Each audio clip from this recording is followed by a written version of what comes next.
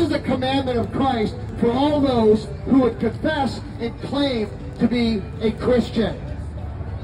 But many people today who claim themselves to be Christians get upset when they actually hear Christians preaching the gospel. A couple reasons for that could be this. Number one, you're unconverted. Because nobody gets upset when they hear the gospel preached if they're really a Christian. They will celebrate that fact, they'll encourage that reality, and they'll be inspired to do it themselves. Or number two, you are in complacency. You are not doing what Christ has commanded you to do, and that's to share and spread the gospel. See, Christ doesn't give us the option whether we have a choice. He commands, because he's a king, he commands all men, all women everywhere, that they're to go into the world and they're to proclaim Christ, to declare his name to a dying and perishing and apostate world. In Psalms 96, it says, declare the glory of God to the heathen. This idea today, what you're seeing today, what you're hearing us proclaim, this declaration is simply that we are going into all the world and we're declaring the glory of God to what the Bible would call a heathen. What is a heathen? It's not just what your mom and dad call you when you're causing trouble, but a heathen are those who are outside the Christian faith. Those who have not trusted in Christ. Those who have gone their own way. Those who are living in continual rebellion against the God that they know exists.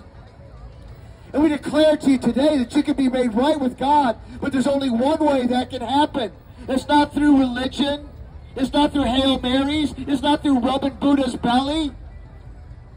But it's through trusting in Jesus Christ alone for your salvation. See, it's the fear of God that comes over us when we understand not only the reality of our sin, but the reality of God's character and his holiness. Imagine this. If you were to die right now, and you take your last breath, and you stand before God, and you're called into account on that great day, and you stand before God. How are you going to plead? Are you going to say, God, I'm a good person. I've done good things. But the Bible says that will not get you into heaven. That will not merit or qualify you into the Holy of Holies. For the Bible says that God sent his Son, Jesus Christ, who was 100% God and 100% man. He lived a perfect life. He was the mediator between God and man. And the Bible says that he went to a place called Golgotha, the place of the cross, the place of the skull. And there he hung upon that cross, and he bore the full weight of the sin of the world, the sin of his elect, there upon the cross. He bore the full weight of God's wrath in place of his people. How can we pass by and hear the gospel being preached and yawn and laugh and giggle and say, you know what, not for me, not today, maybe another day. But who says you got another day? Who says you got another breath? Who are we to predict our own future? The Bible says it's a fearful thing to fall into the hands of a living God. Do you understand this today? This reality that you're going to stand before God. You see, today when you're breathing and you're living and you're having fun, you can laugh at this message. You can have fun today. You can giggle and laugh and tease and joke about these things. But you know what? There's going to come a day and an hour where all the jokes and all the giggling and all the laughter comes to an end. And you are sobered up and you stand there and you face God. And at that point, the Bible says that you'll either end up in heaven for all eternity, or you'll go to the place of weeping and gnashing of teeth. God forbid it would happen today. Hear the gospel being preached today, the good news that you can be saved from the wrath of God. You can be saved from your sin. You can be saved from the sins of this world. Turn to Christ that you can live. Trust in the only begotten one, the sacrificial Lamb of God, who put himself upon the cross, and he said, no one takes my life from me. It's I who give my life. It's I who die and raises it up.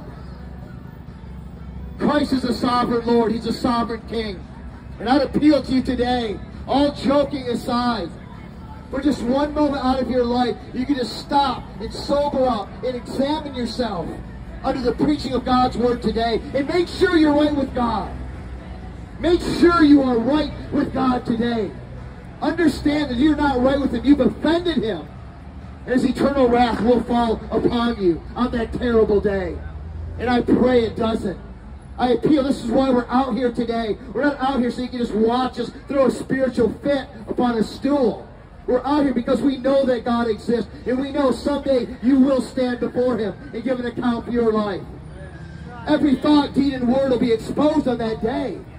Every lie, every blasphemy, every lust, every slander, every gossip. Everything will be revealed. God forbid you didn't repent of your sin when you hear the chants today. You see, it's a blessing today that you hear the gospel. God has made a way that you'd hear the gospel again. You get to hear the gospel. This is how much God loves His people, that He would send a preacher to you today, that you'd hear the word preached. God forbid you'd ignore it, wander off, and die in your sin. Today is a day of salvation. Fear the Lord. Turn to Christ and live. God bless.